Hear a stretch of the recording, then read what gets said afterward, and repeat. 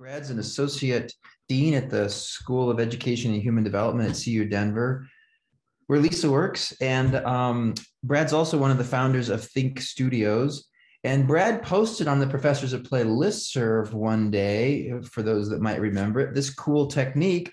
So we called Brad and said, hey, Brad, play connects people. We talk about connection formers.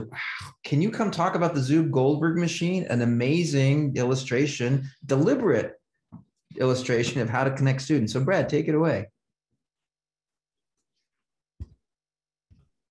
All right, I got to get the screen going. Can everyone hear me? We can. Are we good? Are we solid? Yes. Spotlight or whatever. Wonderful.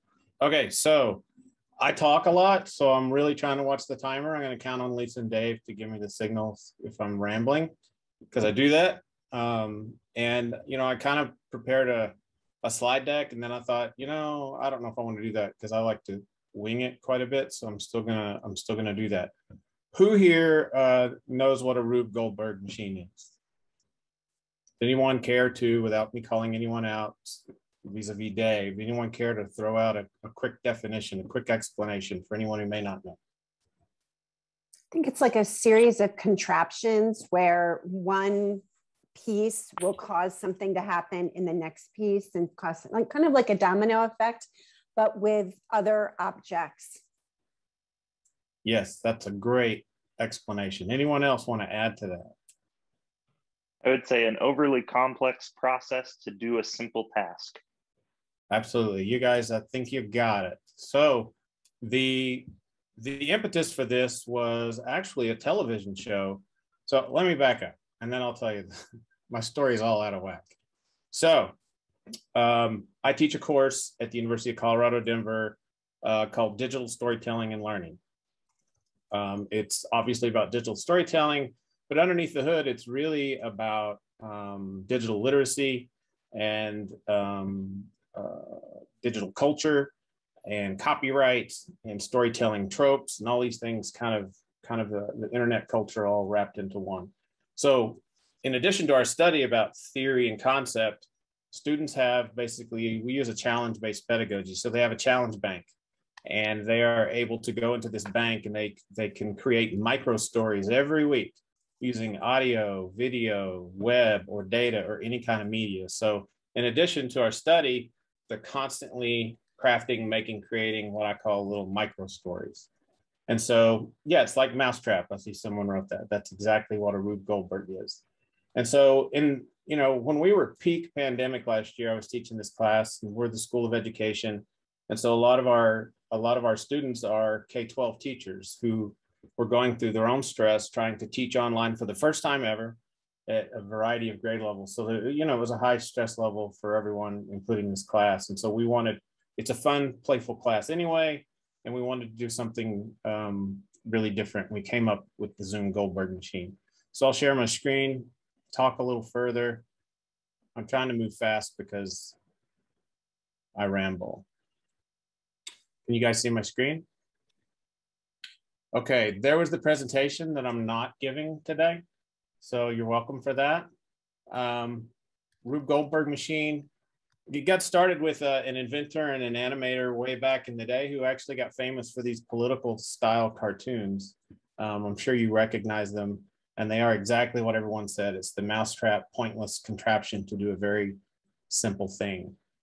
Little did Rube Goldberg know, but he was setting the stage for an entire world of memes and creativity and craziness on YouTube. If you've never seen any of these, simply look for Rube Goldberg machine. You'll find machine after machine after machine of people leveraging their creativity. Now, the neat thing is these are often used in STEM courses. They're often used in all kinds of creative ways, especially in the K-12 space, where you challenge students to create bits and pieces of these crazy contraptions. So with that in mind, this is my course. We teach in a unique format. The course, because it's about storytelling, we try to teach it kind of as a story. And we do a lot of role play and creativity within that space. It's organized as a prologue, act 1, 2, and 3, and then there's an epilogue at the end instead of modules. We do a lot of playful things like that. The students have this bank of activities they can do where they get to pick, I'm going to do something with audio, I'm going to do something with data, I'm going to do all kinds of different creativity oriented maker-based things. Our popular one, and I'm going to give everyone a link to this so you can look at it, play with it, see how we did it, all that good stuff. But we came up with the Zoom Goldberg machine, which is basically creating this wacky, crazy contraption on a Zoom call. We're all stuck at home and everyone is stressed out, needs to release some steam.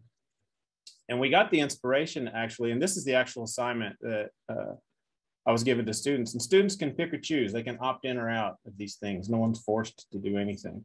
But we got inspired, and we explained it even in the assignment by this TV show called Mythic Quest. Does anyone know Mythic Quest? It's on Apple TV. It's about a game development company. So right in the middle of the pandemic, they did an episode where they were all stressed out and freaking out through the pandemic, and they decided to try to do a synchronous Zoom Goldberg machine over video conferencing. And so we shared that out as inspiration. Wait, what? Go, go, go, go, go.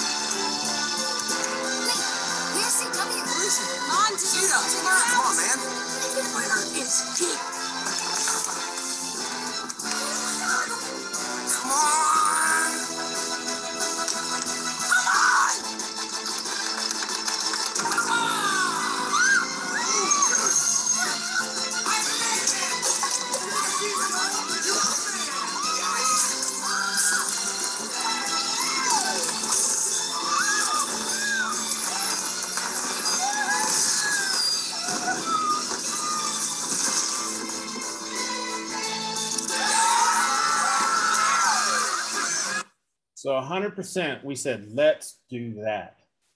And we challenged the students as one of their small weekly assignments to, on their own Zoom or on their own video camera, to create one little segment of a Zoom Goldberg machine.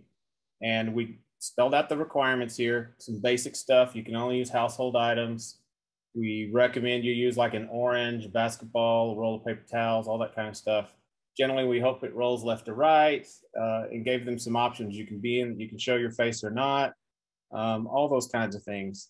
They recorded their own videos, and down at the bottom here, we have, all they had to do was drop it into this. We set it up so they could just drop the video into this folder. We collected them by a certain date, and then me and my TA basically edited it all together into our own version of what Mythic Quest did. And at the end of the course, it was like our capstone celebration, because everyone kept asking, is it done? Is it ready?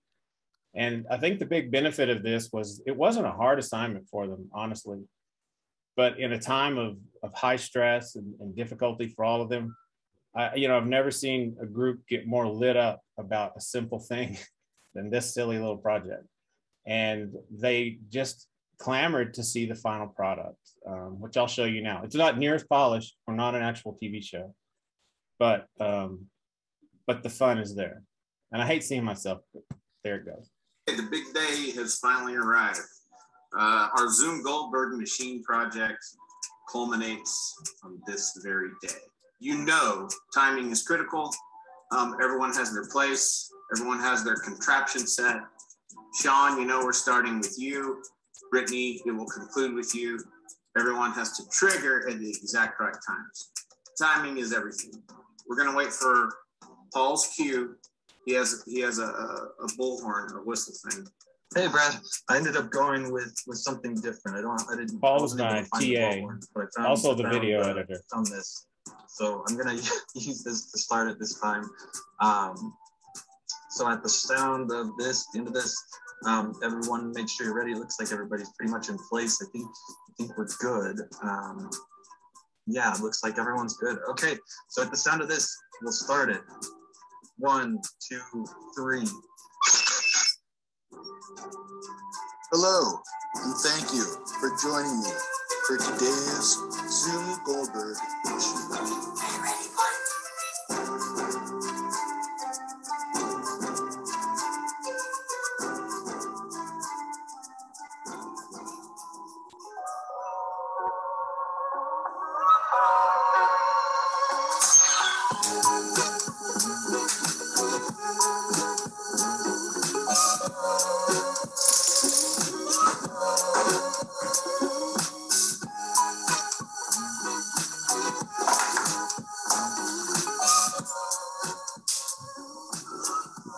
Now, a lot of these students are classroom teachers, and you'll notice that some of them did this in their actual classroom with their actual students in their school.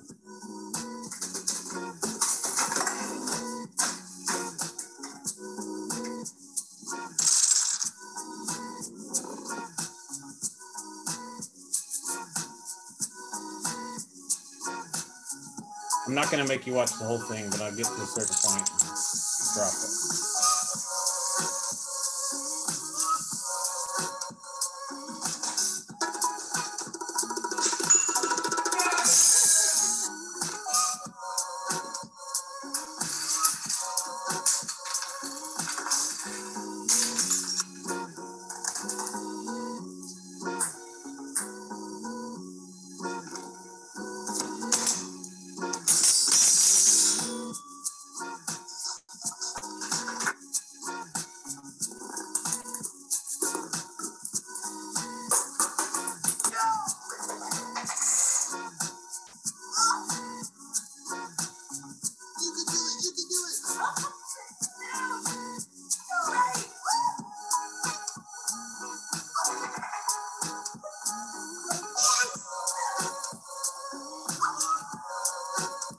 So you get the gist of it.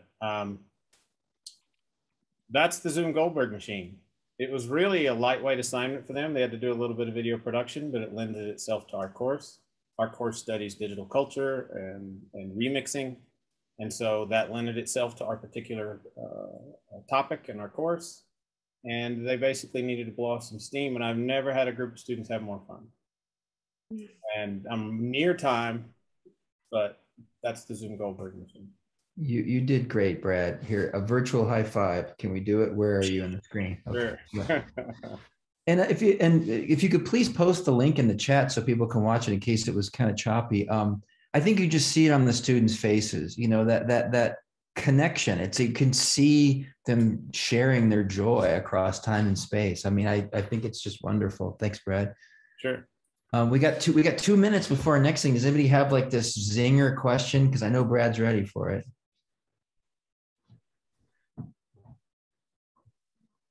Well, someone asked why are these Rube Goldberg machines so appealing? Any idea? Huh.